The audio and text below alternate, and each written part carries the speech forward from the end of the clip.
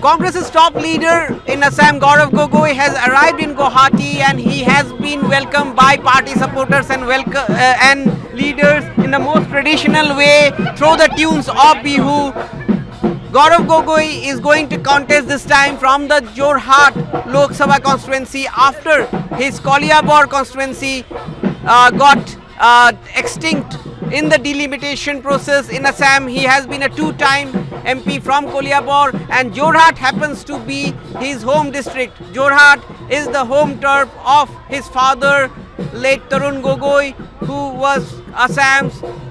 three-time chief minister, a Congress stalwart, and there you can see the Congress, which has won 3 seats in the last Lok Sabha elections in Assam,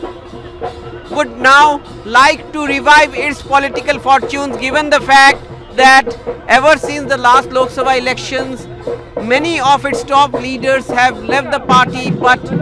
the party is pinning hope on Gaurav Gogoi. There you can see Gaurav Gogoi